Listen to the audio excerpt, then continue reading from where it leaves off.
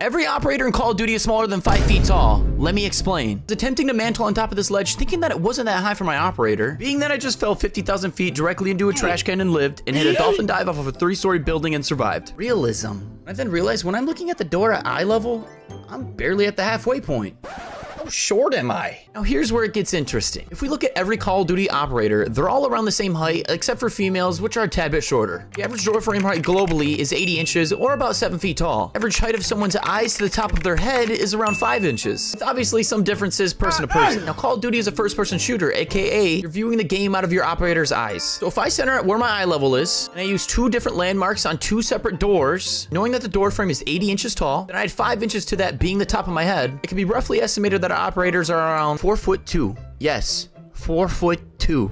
Follow for more completely useless Call of Duty information.